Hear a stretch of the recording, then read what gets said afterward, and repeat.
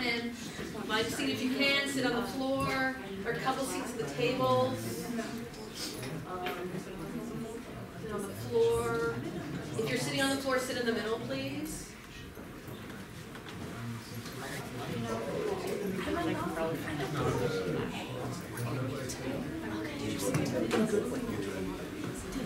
Yeah, 505. Okay.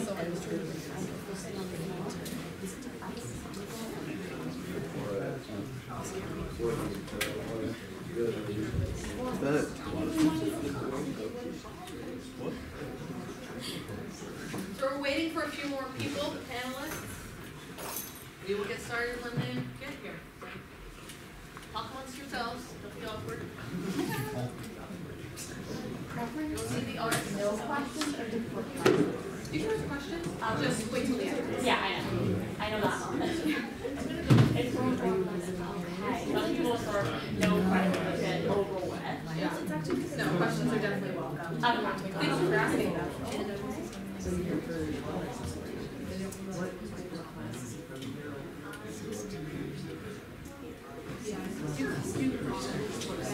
I'll be at your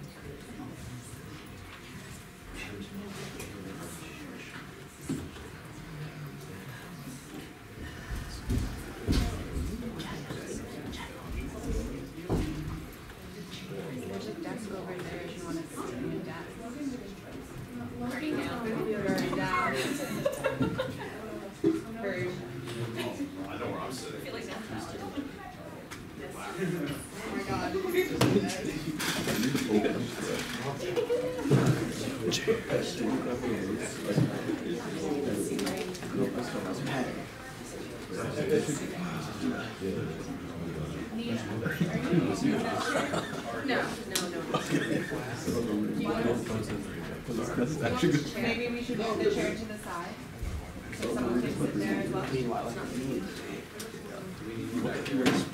If there are students in chairs, you need to vacate them for adults. Sit in the middle. If there are students in chairs and adults need seats, you need to vacate and sit in the middle. If my stuff right there gets in your way at all, I didn't get a seat. I was running here thinking I couldn't get a seat. Yeah. Hey there.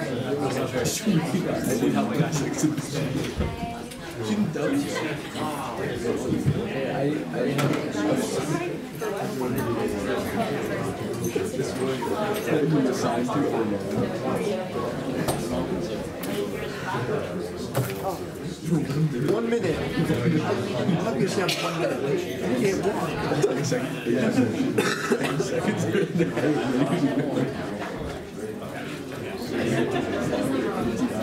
All right, good morning, everybody. Welcome to Ninah's exhibition. We're going to actually start by me asking the panel to go out to the hallway with me, and we're going to do a little secret discussion about Ninah, about the process, just so they're clear about the process, and then we will come back in the room and we will officially begin. Okay? So, you'll bring it over.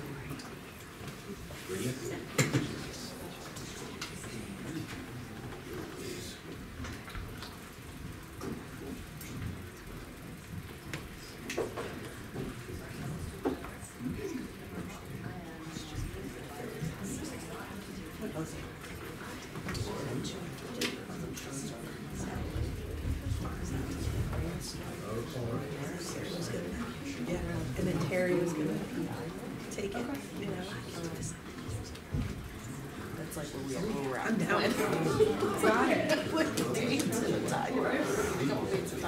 Yeah. And I still think Believe me, I was like, Sounds good. yeah, oh yeah, that's it, right, yeah, I'll take it. All right. I'll do it, yeah.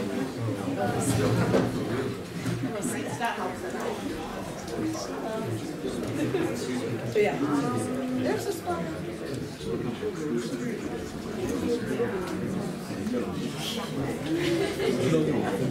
This morning? Yeah, exactly. Definitely ready.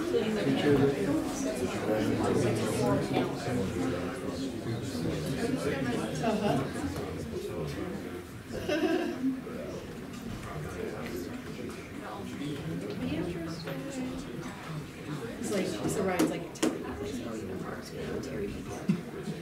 I feel like that's really and I was like, I want to witness. Yeah. Yeah. I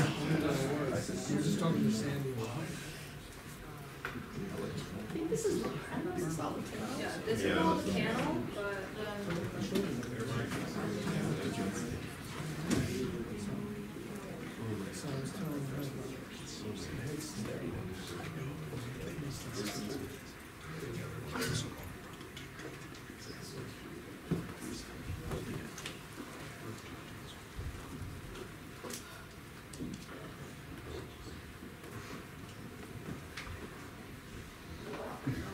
These are the panel here. Oh, the panel. Here's two seats over here.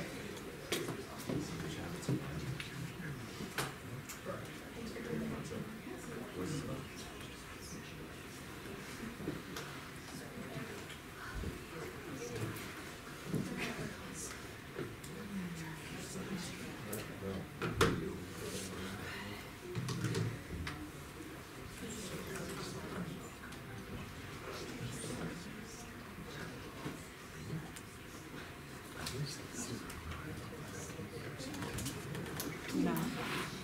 No. There's one here that has to come. That's not the panel.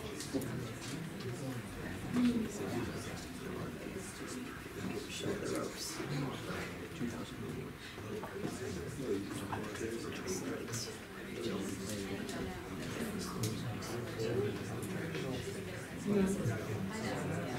It will. It'll be great. Oh, yeah. All right.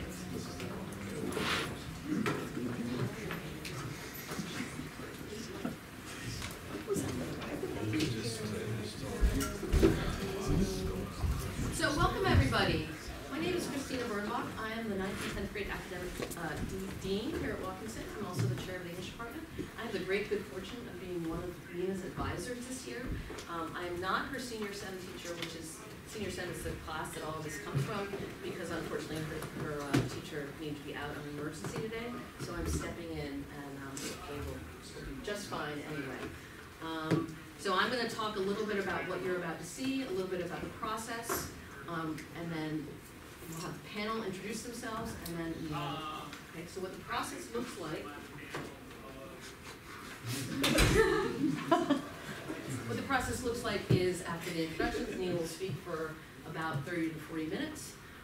Once she's done, and she has a special moment. Do you want me to give everybody a heads up on that special moment? Sure. Okay. So there's going to be a moment in Ninah's presentation, which Ninah has built in herself, of the panel leaving the room and going to look at the art exhibit, while you all stay here in the room and watch a video. This is only because the exhibit is a very small space, right? But we really hope that you will look at the exhibit when you get the chance, if you're not on the panel. So Ninah will talk, and then the panel will ask questions, as many questions as we have. If I feel like we have the time, and there's a lot of sort of want, I'm reading the room, want for it, we will, I'll open it to maybe 1 or 2 questions from the group. And then at that point, we'll congratulate Ninah. Her exhibition will be over, and I will leave the room with the panel, and we'll go and we'll talk about what we saw so that I can give feedback from the panel later. Any questions about process? Okay. One more thing, 2 more things. Let's have the panel introduce themselves so you all know who's sitting in judgment. Hello. Wonderful. I'm Abigail Stinsky. I'm a junior here at Walkinson. I am assigned as Ninah's student peer. I'm Rob Gottfried. I'm a motivational educator, Rob the drummer, dealing with anti-drug, anti-bullying, anti-suicide, and a pro-arts, pro-sports program, which I actually did here a number of times. We loved it. Yeah. To see the drum kit. It was huge. It was huge. I've been fortunate enough to, I've been on Sesame Street and Nickelodeon and MTV and Entertainment Tonight and a bunch of shows. And I live in West Hartford. Awesome. I've been on none of those shows. But I am pro arts and pro sports, and I'm Chris Cozy. I'm the head of the language department here at Watkinson, and I teach Spanish, and I coach Ultimate. Really excited for this presentation. Okay. I'm just going to read this introductory remarks and then it's on to me. So, Senior Seminar is a credit-bearing required class and serves as a built-in structure to prompt, support, and challenge each senior to accomplish meaningful and important work as a capstone to their high school education. The course stresses the importance of strong individual effort, including self-advocacy, resilience, and the value of critical friendship and collaboration. Each student develops primary areas of interest for the senior project, narrows these questions towards a topic, and articulates an essential question. All of this guides them toward their final senior project, which they submitted a few weeks ago. This presentation is designed to exhibit and explicate the student's process and learning over the course of the year. Okay, well, hello everyone. Thank you so much for being here. My name is Ninah Grant, and this is my senior exhibition on art and mental illness. Just to give everyone a quick overview of what we'll be talking about, I'm going to start with a brief introduction about how I chose my topic and why I chose it. Then I'm going to deviate a bit from the normal senior seminar order to talk about experiential learning, because as I'll talk about later, my process looked a bit different than the normal process we follow in senior sem. After that, I'll touch on foundational learning and the research I put into my exhibition, then my product and what I did to prepare for today, and finally, a short conclusion. I'm going to talk. Okay, thank you. Drama. So as I just mentioned, my senior exhibition process looked a bit different, and this is why. From September to December, I was researching a completely different topic. My essential question was, what role does communications play in sports management? And while I tell myself all the time that I chose it because I had a genuine interest in the topic, I think I chose it because it was easy. I'm in the Global Studies Diploma program, and because of that, I had to do 2 year-long projects this year, and I felt like I had to choose which one to devote my effort to. While those of you who know me know that that doesn't sound like me at all, it was the beginning of senior year, and I wanted to get through it as easily as possible. This quickly became a problem, however, when I got incredibly bored with my topic. I had already done what was going to be my product, a media day for our basketball teams, one of the pictures that I'm the most proud of, you can see here, in November, and after that, I didn't have any love left for it. One of the requirements also was that we have peer-reviewed studies, and those were quite scarce in the field I chose to look at. So why this direction for the switch? Well, for starters, I really love art. I love going to museums, I write, I sculpt. The piece you see here is something I did last year called Anger. But the project wasn't just going to be on art, there was also a psychological aspect to it. While I wasn't that interested in psychology, I did have a very strong interest in the expression of mental illness. I'm also interested in art history, which is a very big part of this project. The biggest reason, though, was that this wasn't something I was learning about in my other classes, so I knew I wouldn't get as bored with it as I did with my previous topic. For my essential question, I knew I wanted something that didn't have a simple answer and would take me a while to hack at, but would also keep me interested enough to keep me intrigued for an entire year. I wanted something with a lot of content to sift through because, as I mentioned, that was one of my biggest problems with my previous essential question. I also wanted something that could teach me new skills.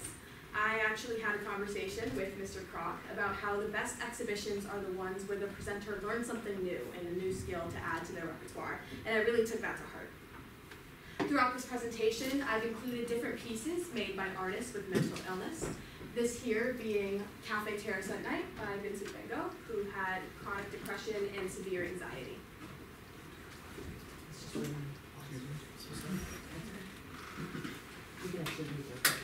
Yeah,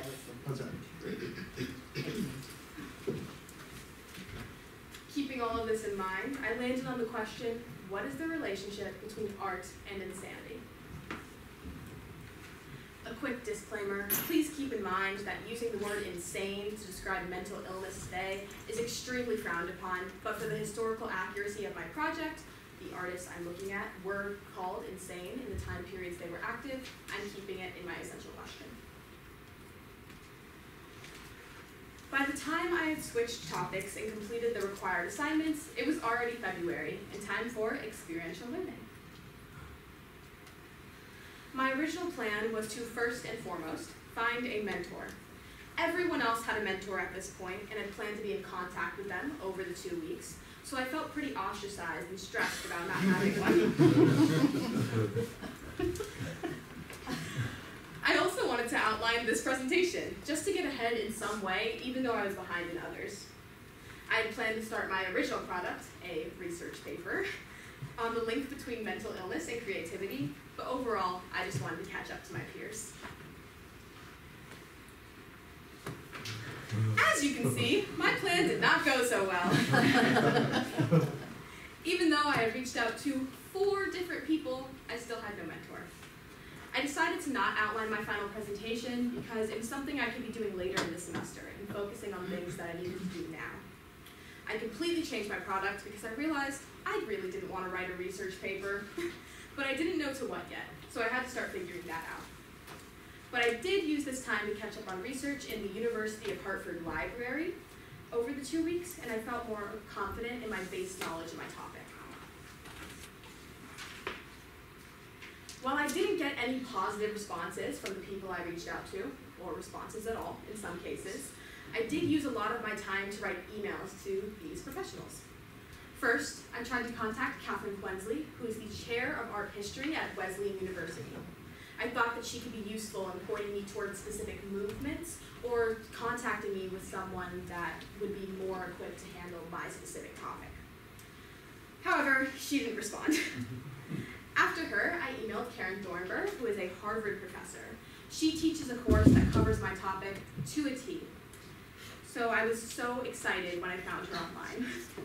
While she did respond, she said that she was way too busy in her second semester schedule to take on mentorship, which, while was disappointing, I completely understood. I then reached out to Allison Tardif, who is an art therapist. While that wasn't the lens I was taking for my topic, I thought that it could be useful in giving me a new look that I wasn't considering at this time. However, she was also too busy.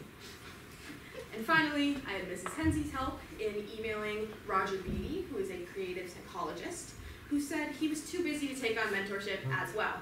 We can see a theme. This image here is by a sculptor named Yayoi Kusama, who specializes in polka dots. She has schizophrenia, and one of her pieces is currently featured in the Wadsworth. It's really worth checking out. I think it's really cool.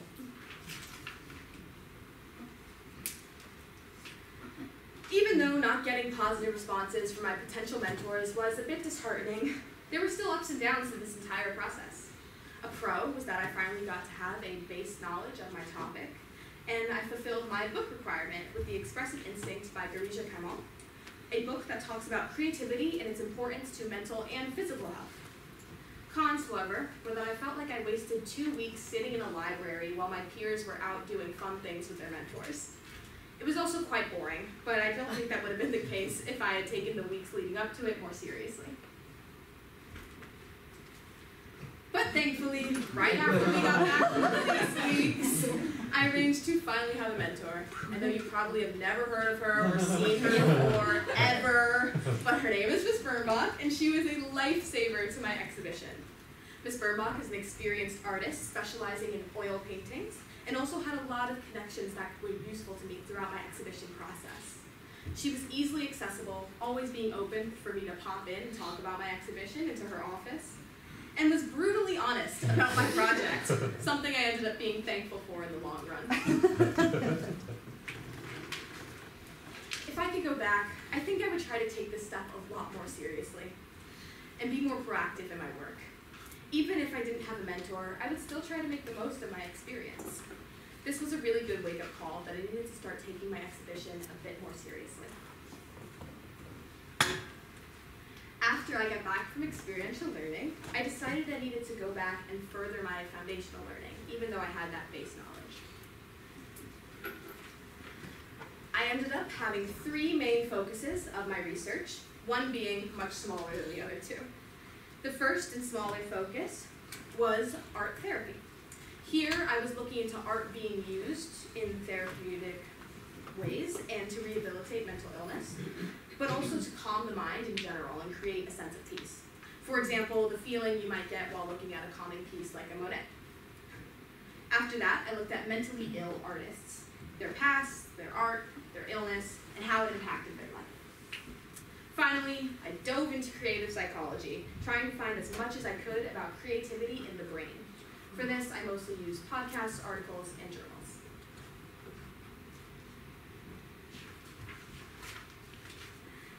The biggest thing I found while researching creative psychology is that there are almost no studies on creative psychology. Because creativity cannot necessarily be stimulated in a research manner, it's very hard to document, leading to little being known about it. There's a very loose definition of creativity within the psychology community, and that is typically the ability to develop original work and ideas.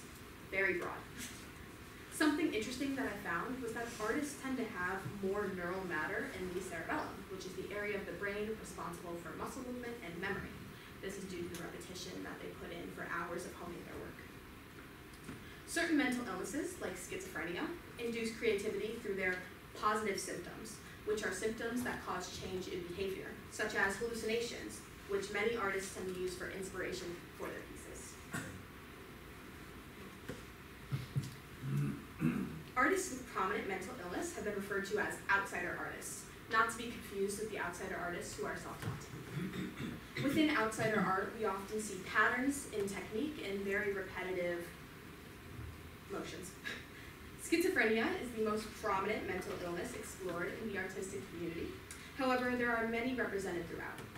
Schizophrenia is the most looked at due to the hallucination phenomenon I mentioned earlier. The image here shows a collection of pieces created by Louis Wayne, who was a British artist who developed schizophrenia during his art career. This gave viewers the unique opportunity to see his art progress and morph with his illness. As you can see, he started focusing on realism, and then his art became very pattern-centric and abstract. This quote reads, "There is no great genius without a touch of madness," Aristotle. And I wanted to include this in my final presentation because when I came across it, I realized that people have been looking at my topic for a really long time. This made me confused as to why there wasn't more to look at on it. One of the most interesting artists I came across was August Natterer, a German artist active from the late 1860s to the early 1930s. Natterer started art when he developed schizophrenia and started to create images based off of his hallucinations of Armageddon and a biblical end to the world. This is his most famous piece called Raw Vision, and it is of God destroying his village. This piece is called My Eyes at the Moment of the Apparitions, also by Natterer. Another artist I came across that I really liked and found intriguing was Kim Noble, who was diagnosed with dissociative identity disorder. Formerly known as multiple personality disorder, dissociative identity disorder occurs when the mind splits and forms different personalities due to severe childhood trauma. This is to be able to cope with the trauma and not permanently damage the child in different ways. Each work here is created by a different alter in Noble's system, some being as young as 12 and some being male. My personal favorite is the one with the multiple figures called Robot Family by an alter named Bonnie. Kim Noble actually made an appearance on Oprah in around 2012, I believe. That ended up being pivotal to my research. Here she talked about life with dissociative identity disorder, but also how it impacted her art. An interesting type of mental disease I found was frontotemporal dementia, a form of dementia that causes language deterioration over time. This type of dementia manifests quite young, at around 45 to 60, and typically starts with sudden creative outbursts. This happens because once the language pathway in the brain is closed, other pathways have the opportunity to open, most often creativity. People with jobs like bankers and accountants who had never shown a creative inkling in their life suddenly started to create elaborate pieces with little to no training. The image you see here is of what areas of the brain are affected by frontotemporal, the frontal and temporal lobes. And the bottom one is of a normal brain scan and then a brain slice of someone with dementia. The most famous of the frontotemporal cases is Anne Adams, a former biologist who suddenly quit her job and turned to painting full time. While she is most famous for her piece Unraveling Bolero, she also created this piece here titled Migraine. Adams died in 2007 from her dementia, but before her death, she had lost almost all ability to speak. In a UCLA study, Adams was asked to describe a picture of children playing in a park, and the only word she could say was kite. One of my best sources actually ended up being a podcast on Unraveling Bolero and its history by Radiolab. It talked about the origins of the piece and the interesting connection between Adams, who created Unraveling Bolero, and Maurice Ravel, who had frontotemporal dementia nearly 80 years earlier. Ravel made the composition Bolero, a song consisting of one melody repeating over and over for 15 minutes. Unraveling Bolero is actually code for the song, with each symbol and color representing a different note and bar in the composition. The other source I considered to be the most useful was a journal on the relationship between creativity and psychopathology, the scientific study of mental disorders. And just to give you all a sense of the repetition that Bolero had, I have Bolero.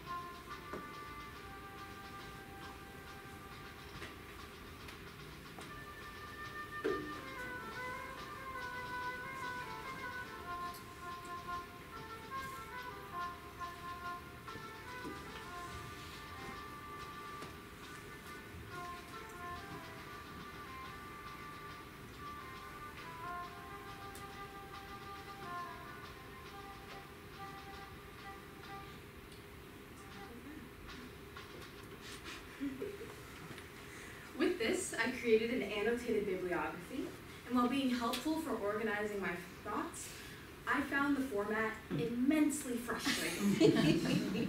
I wish I could say that I understood why it needed to be formatted like this, or even what I did wrong when I submitted my annotated bibliography, but the whole point of this presentation is honesty and self-reflection. On the note of reflection, I think I did pretty well on this step, especially compared to experiential learning. I was proactive in my research, even though there was a lot to sort through and I needed to learn different terms. My annotated bibliography kept me organized and was a great source for me to look back to create the informational aspects of this presentation. I will admit, I could have spent some more time on art therapy and art and healing, but I still think I made some pretty good research. If I could change anything I did, I would try not to get so frustrated with my annotated bibliography and be a little kinder to myself about it. I was very kind to myself, however, in the product section of the process due to the sheer excitement I had about what I created. I knew for my product I wanted to do something that was interactive and that people could actually see in front of them, instead of something digital like a podcast. Things like that hold my attention better, so I assumed that they would also hold my audience's as well. I wanted to have fun creating my product, but I also wanted to be challenged. Given the nature of my project, it would have been a missed opportunity not to include art, so I knew that was a requirement. I also wanted something that would build skills of mine and explore potential new interests.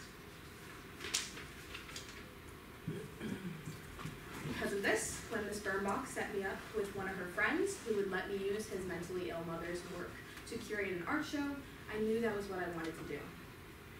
It perfectly captured the question, what is the relationship between art and insanity? Before I actually started setting up, I did some research into art curation and what makes a good exhibit. I found that order was crucial to a good exhibit, and that I needed to display anchor pieces to naturally draw the viewer through the space. I needed to pick a space with good accent areas, which are just walls that don't clash with the different palettes and figures of the piece. It was also important to ensure balance between the pieces, making sure things were aesthetically pleasing and each wall had something to look at to control traffic flow, make sure that people weren't just stuck on one wall. For the wall text, I needed to be concise but still effective in what I was trying to say. This piece here is an untitled work by Eloise Corbaz, who also has schizophrenia.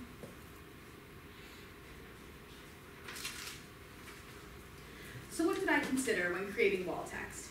First, I wanted to establish a link to the mental illness I thought was being represented in each piece.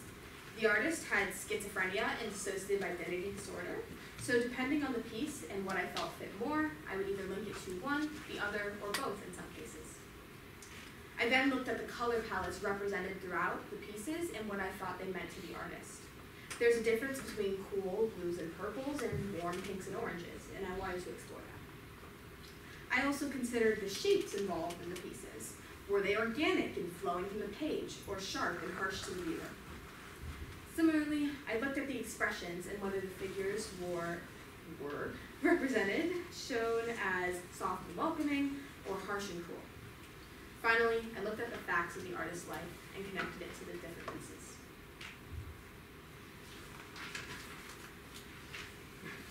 Finding a home for all these pieces that balanced them out correctly, however, proved quite difficult.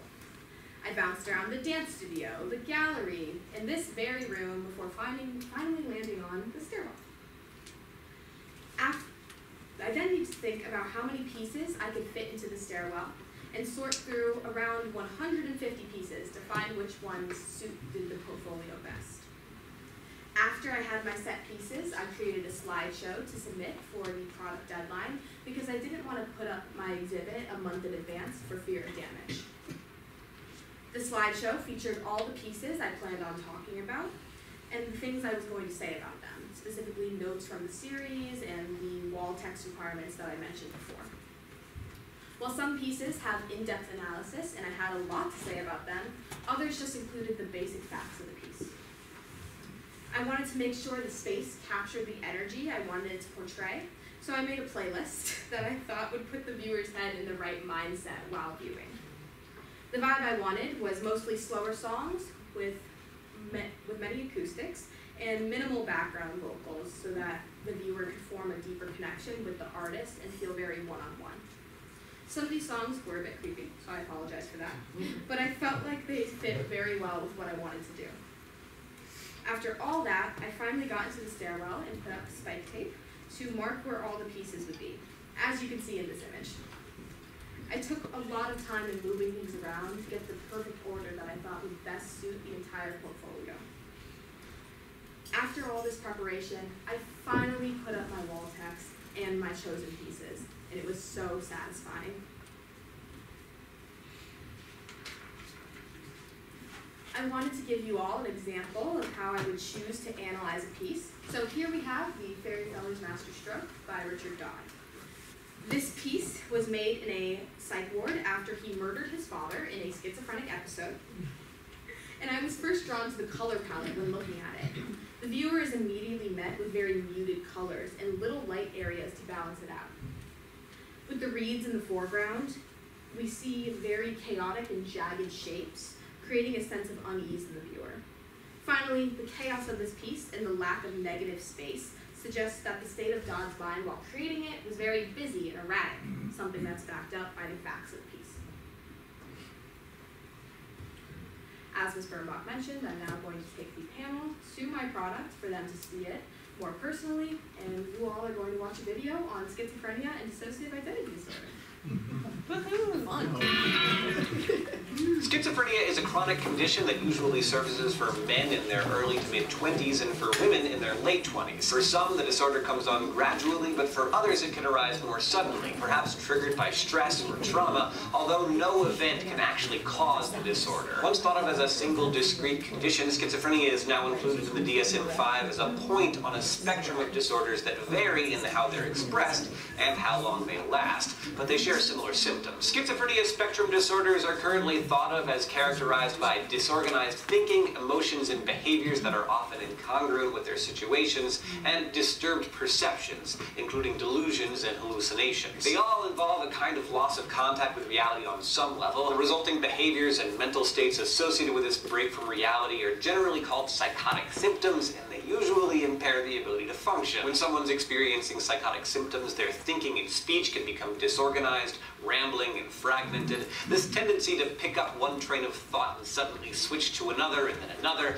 can make communication painfully difficult. People exhibiting these symptoms can also suffer a breakdown in selective attention, losing the ability to focus on one thing while filtering others out. In extreme cases, speech may become so fragmented it becomes little more than a string of meaningless words, a condition given a name that sounds like its own kind of non sequitur, word salad. Classic schizophrenia is also often marked by delusions or false beliefs not based in reality. These delusions can be rooted in ideas of grandeur, like I'm the Queen of England, or I won an Olympic gold medal for the luge. Or they can become narratives of persecution and paranoia, believing your thoughts and actions are being controlled by an outside force, or that you're being spied on or followed, or that you're on the verge of a major catastrophe. And there are some complicated variations on these delusions, like feeling that you've died or don't exist anymore, or that someone is madly in love with you, or that you're infested with parasites. Delusions of one kind or another strike as many as 4 out of 5 people with schizophrenia. While some delusions can seem fairly logical, they can also be severe and bizarre and frightening. Unfortunately, many of the most memorable examples of people suffering from severe delusions come from serial killers, and yeah, while Son of Sam did claim that he was taking orders from his neighbor's dog, that kind of stuff is in the tiny, tiny, tiny minority. Brian Wilson of the Beach Boys and Sid Barrett of Pink Floyd have both suffered psychotic symptoms. And then, of course, there's John Nash, the Nobel Prize-winning American mathematician and subject of the movie A Beautiful Mind. Through proper treatment, some people with schizophrenia have not only learned to live with their illness, but also made fantastic creative contributions to the world. Many people with schizophrenia also suffer from perceptual disturbances or sensory experiences that come without any apparent sensory stimulation, like hallucinations. This is when a person sees or hears something that isn't there, often lacking the ability to understand what is real and what isn't. Auditory hallucinations or hearing voices are the most common form, and these voices are often abusive. It's as if your inner monologue, that little conversation that you have with yourself, or the random things that float through your head, were somehow coming from outside of you. It's as if you couldn't sort out whether the voices in your mind were internal and self-generated or external and other-generated. To me, it sounds terrifying. Other common symptoms include disorganized, abnormal, or incongruent behavior and emotions. This could mean laughing when recalling a loved one's death, or crying while others are laughing, acting like a goofy child one minute, then becoming unpredictably angry or agitated the next. Movements may become inappropriate and compulsive, like continually rocking back and forth or remaining motionless for hours. Broadly, most psychotic symptoms fall into 3 general categories traditionally used by psychologists: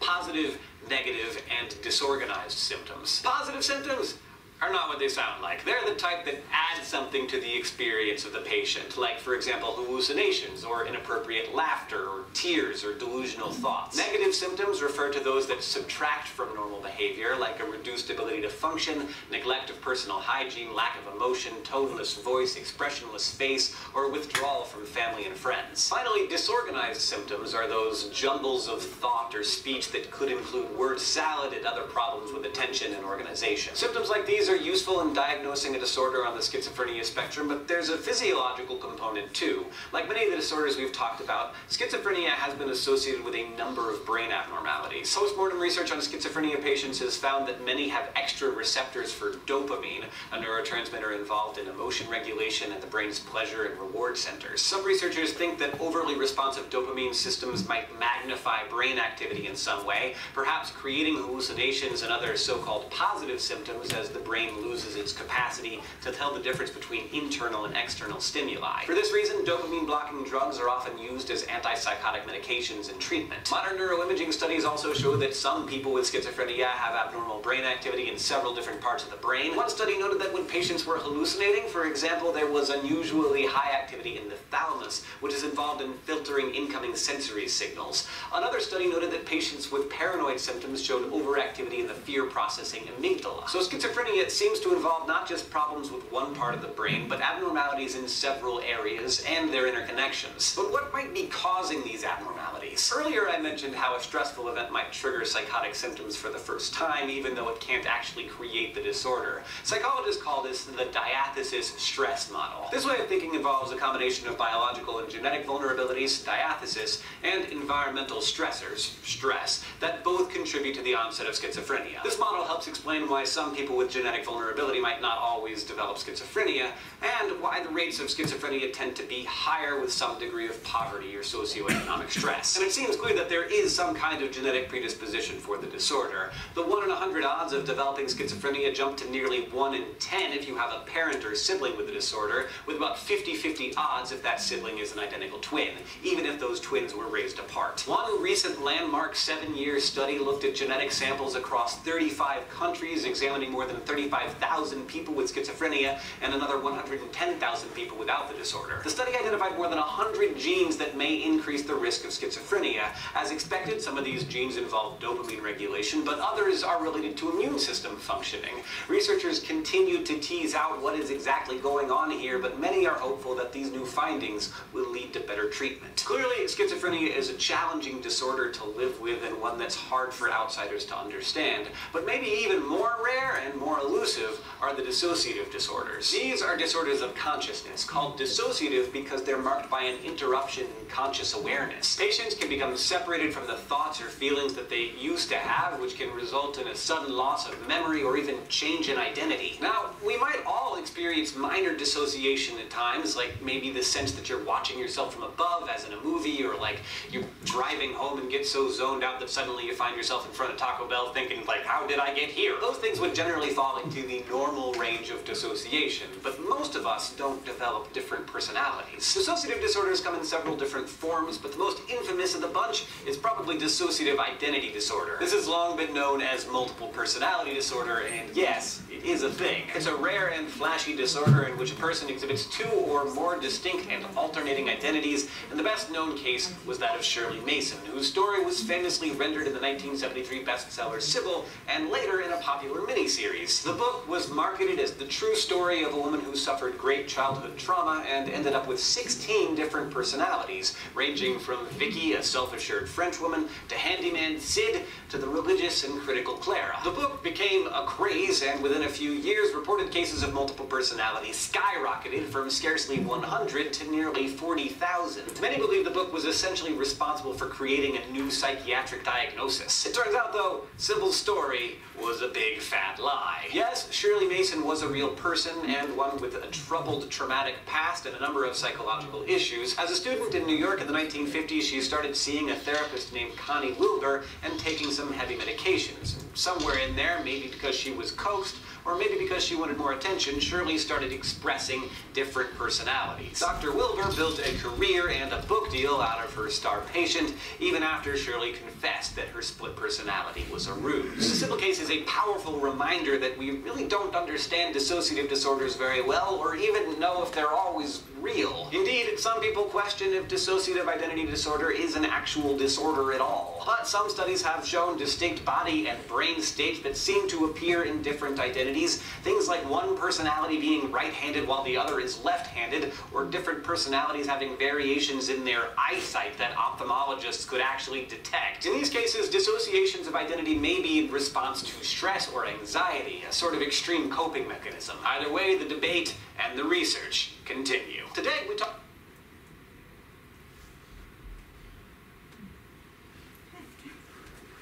So these are a few pieces that the panel just saw in my exhibit that I just wanted to highlight in case you hadn't seen them on the way in. I don't have a picture of the full exhibit because I created it to be viewed in person, and I really don't think a picture would have done it justice. So please, take a look once this is over.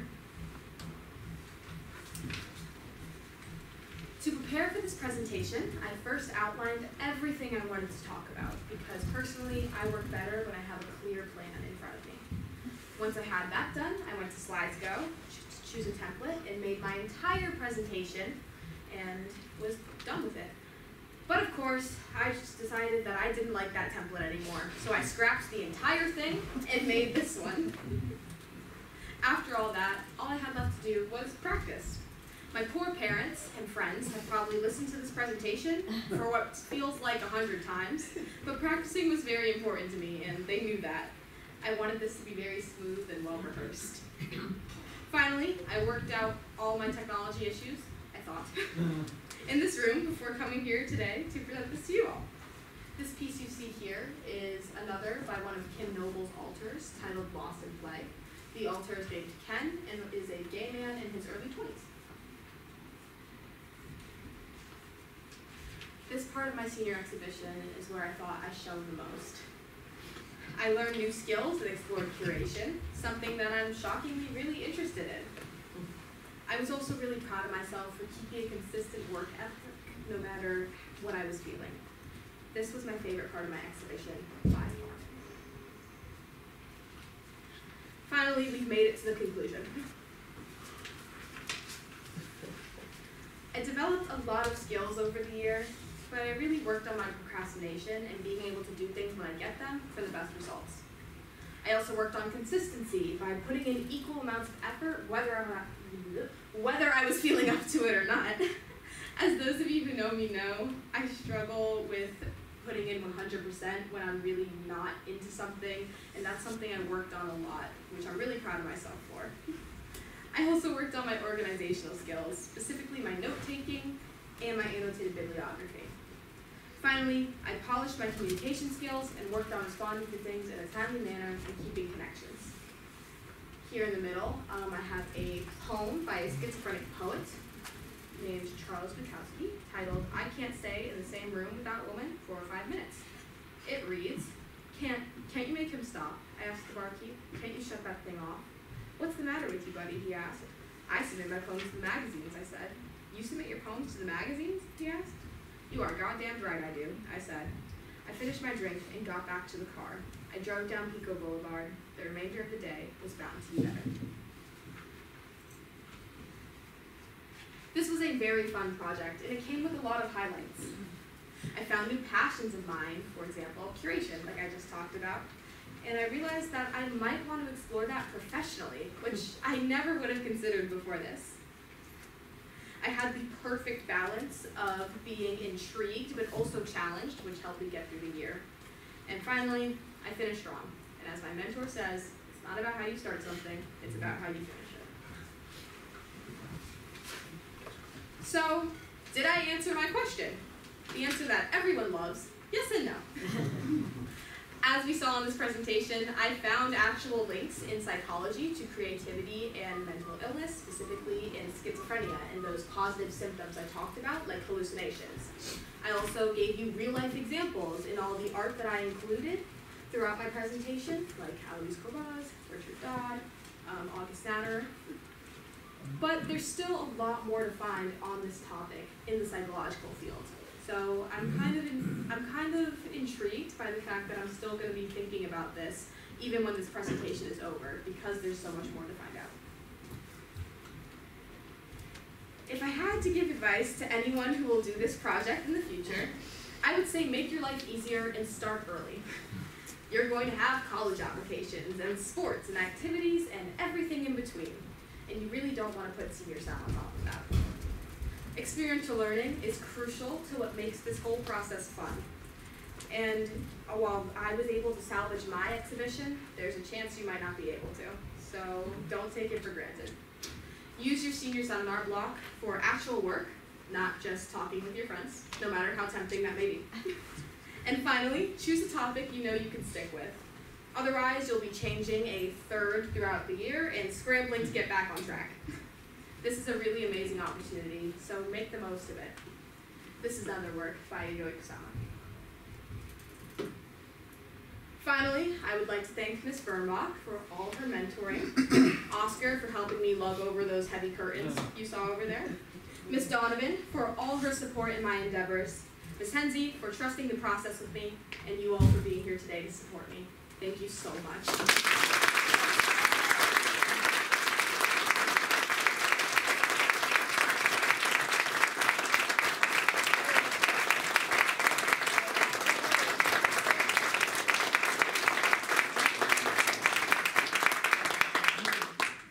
Thank you, Nina. All right, questions from the panel?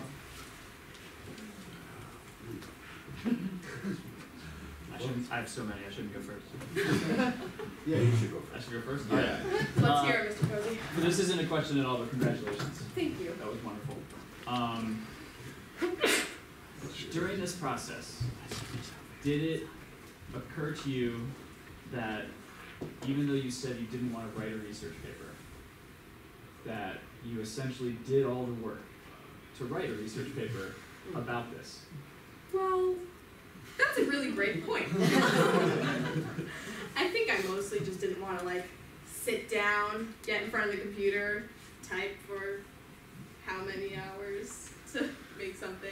This was just a lot more fun to actually do, and it kept me occupied for a really long time. Annotated bibliography notwithstanding. Don't even talk to me about that one. Alright, Don't even well, talk to me about it.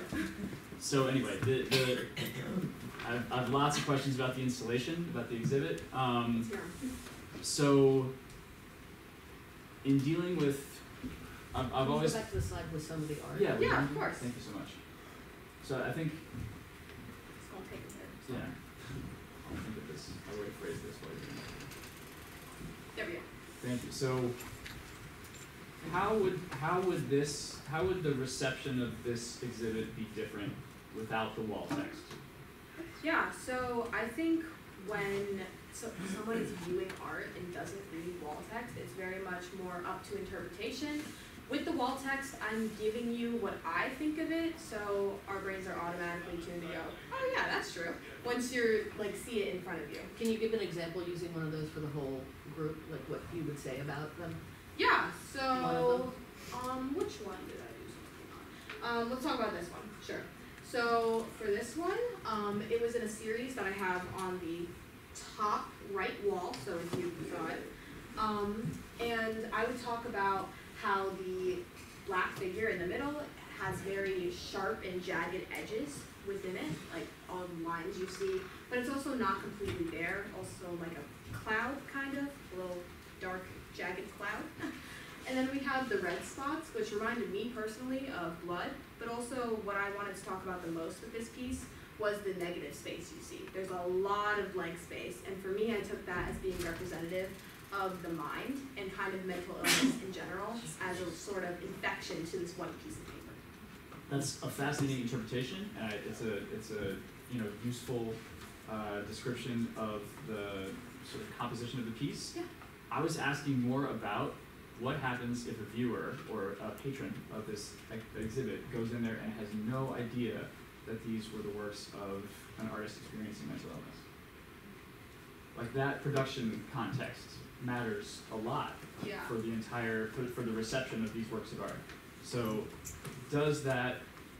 what effects would that have?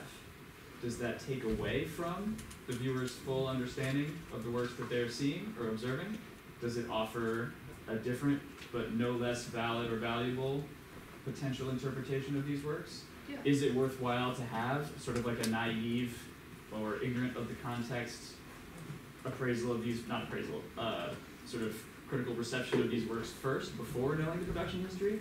As a curator, how do you manage, not as curator, as a curator, how do you create or curate the sequence of sort of revelations of more and more context for these pieces, and how does that series of interpretations from naive to slightly more informed to most informed affect what goes into the process of creation? Like, where does one decide to land?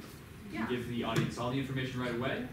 Do you allow them a naive interpretation first, and then give them more information? What do you think? So I kind of created this knowing that most people were not going to read everything that I wrote, right? So. Welcome to the club. So, yeah, the order that I have it in and the pieces in general, my personal thought of art is that you don't need to necessarily understand it to still be appreciative of it. So I definitely took that into account. But what I did put on the wall text, it's not necessarily the full story of the artist's life, because as I mentioned to you, they wish to stay anonymous. So, but there is enough context to kind of link it back to my exhibition. I think that's really what I was concerned about, like linking it back to my exhibition. What is the relationship between art and insanity? And I think I did that pretty well. If you read the wall text, I don't know how many of you did, but I think it's worth reading. It's kind of like what I spent the most time on. Thank you very much. I think you did do it well. And my annoying questions are sort of like, if there were no title to this exhibition, Yeah. if the viewer walked in not knowing that this was an exhibit about the connection between art and mental illness, how would that reception play out? Sort of also an question. But I mean, when was the last time you went to a museum that had an exhibit with no title? Yeah. Like, there's always some sort of framing of expectations beforehand. So thank you for both. Other questions? Yeah. So I know you said that you ended up not being very interested in your first topic and that you kind of fell into this new topic after realizing your enjoyment of art and the like. And I just have a question. If now, after you've been researching it for so many months, do you think that you have more of an interest in your life, or I don't know, possibly career, for the psychology behind this type of art and or the formation and products of mental illness? Yeah, for the psychology part, absolutely not. The idea of taking Psych 101 in college terrifies me. It does. I know that some people have a really big interest in psychology, and that's great. I'm really happy for you all, but I'm not one of those people. So no, I don't think I'm interested in the psychological aspects of it. But definitely the expression part. I am very interested in the expression of mental illness, like I mentioned before. So yeah, kind of taking that and looking more at like the art that's created instead of like the terms and the different areas of the brain and all that. Yeah. Very interesting. The thing that comes to mind when we're talking about whether you're going to be affected in the future. In the late 60s, Timothy Leary and Baba Ram Das and Alan Watts were three professors at Harvard and were kicked out because of their experiments with LSD, because they were asking the deeper questions. They were asking, what is the nature of reality, whatever, and which leads to the psychology of it. It was also a whole push of communicating with dolphins, learning the language. So once you get onto this, it can get pretty interesting. Yeah. To not want to run from Psychology 101. I realize it can be pretty dry when you first start the introductions, but it can be pretty exciting the way that you. For instance, the thing that comes from my orientation is drums and nonverbal communication, and how much more meaningful nonverbal is than verbal much of the time. So I would hope that this would be a catalyst for you to not run in the other direction. Certainly it's coming out of you and the artist and all of these expressions of art, I think have made your life pretty interesting right now, because I think this whole process probably is a great phrase my mother used to say to me: the jewel is not polished without friction.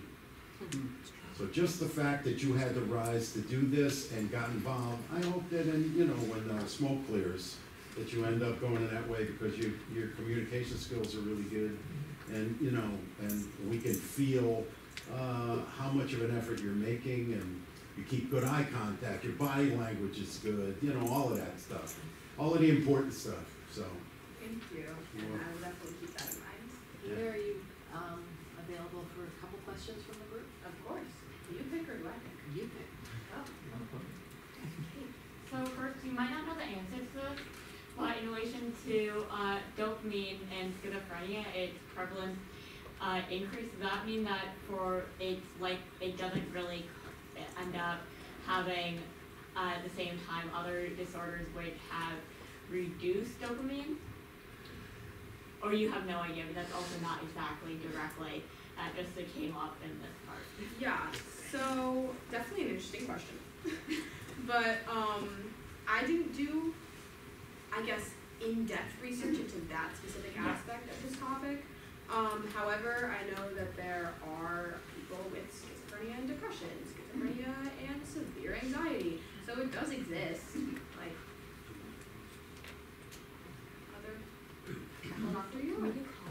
What's your take on, like, is there a general trend among these artists? Like, what's the purpose of their art? Especially those that, like, suddenly came into being an artist as their disease developed. Like, is this like, oh my gosh, I have to let the world know what I'm seeing, this is what's going on in my head?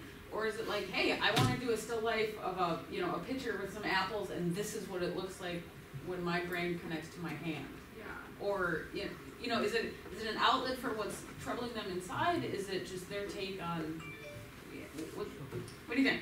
I think it's the former, like an outlet for what's troubling people. However, I know in August Natterer's case, he was trying to warn people of Armageddon by drawing it. He thought that he had the gift of prophecy, or what have you. So yeah, there's definitely aspects of it like that. Trends within the art, I know you mentioned that earlier in the question. I noticed a lot that artists with schizophrenia tend to have trouble drawing eyes. So like as we saw with Natterer's piece, the eyes looked slightly off, like they weren't necessarily perfect human eyes.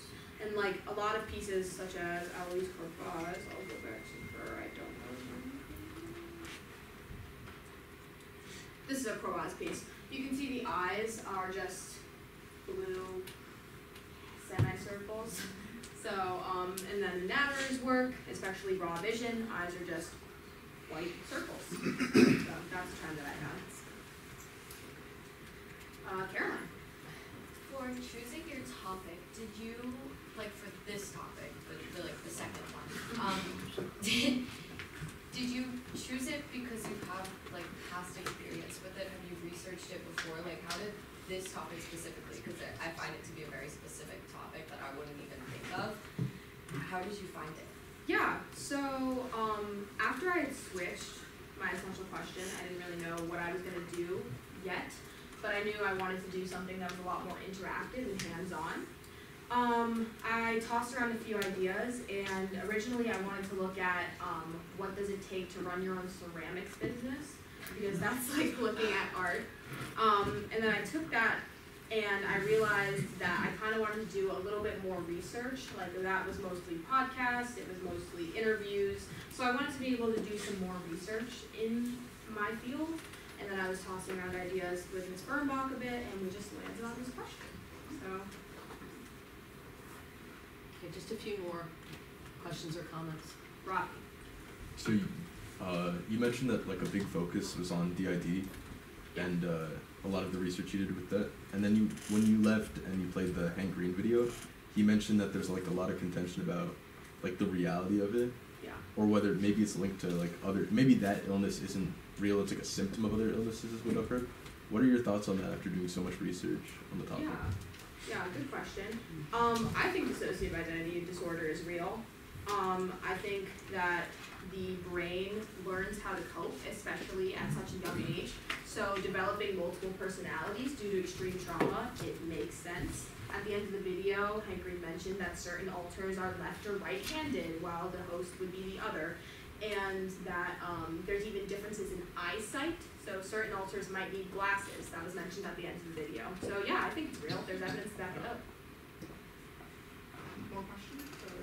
Oh, Yeah, I can up with another one. Unfortunately, I do not know much about DID. I have never studied it the way that you have for this project. Do you know, in the form of an artist with DID, would they remember, like, would they know their other personalities if they saw other artwork? Like one day if they had one personality that was dominant and another day they had a different personality that was dominant and they were actively working on a painting, would they kind of know what was happening? Yeah, good question. There are some cases where people don't know they have dissociative identity disorder. In the early stages of the mental disorder, people experience like gaps in time where they don't know what's happening. Like they will be in their kitchen and suddenly they're in the grocery store and they're like, how did I get here? What happened? It's only after people go to therapy and start to kind of like talk through it and kind of coax that the therapist sees like a switch in personality and knows that that's like DID. So that's typically when it's found. However, what you brought up was a really good point. Like, I think if someone didn't know they had dissociative identity disorder, or was making a painting and suddenly there was a time blank and it was a completely different painting, be pretty scared. Like, who did this? But yeah, I've never heard of anyone discovering they had dissociative identity disorder through that. It's mostly through therapy practices. So all of those artists knew their other personalities? Yeah. So what I mentioned that Kim Noble went on Oprah. On Oprah, she actually interviewed Kim, this alter named Patricia, a few more. There was like 5 in the whole interview, I believe. So, yeah. All right, so let's do one last pick. During your research for this topic, did you end up finding a specific art piece or artist that you found to be your favorite or that you kind of connected with almost? Connected with? I don't know. But I think I'd be a little bit concerned with myself if I had connected. But favorite, yes.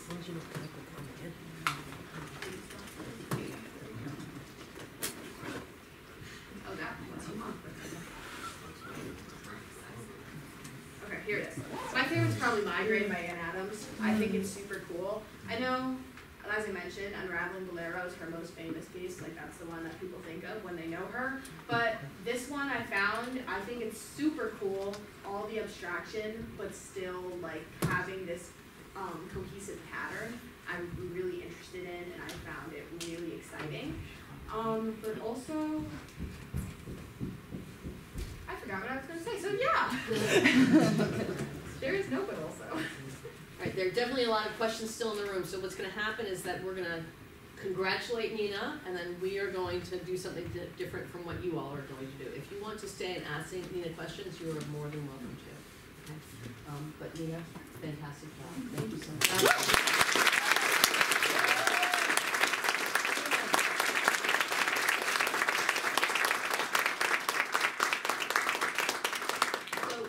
I'm just going to be very transparent here. The panel had a lot of questions for Ninah while we were over in the gallery.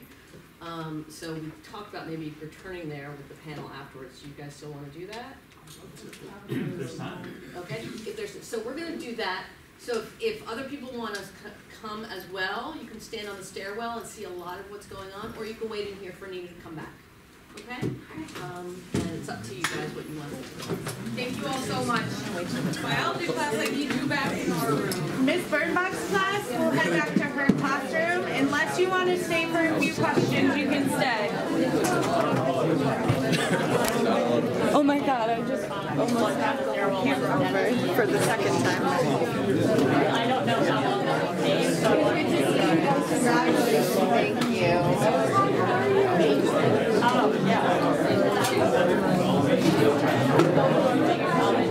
This is not my And that's important.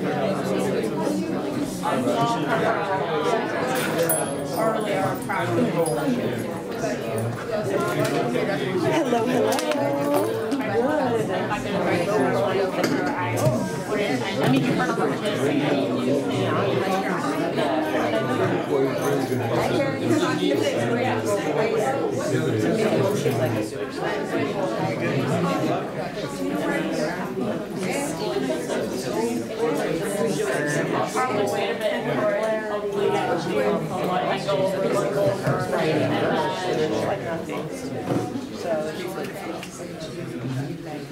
if there's room stairways. Yes, absolutely. Go down, downstairs, right in the middle, right there. This side. Thank you. Okay.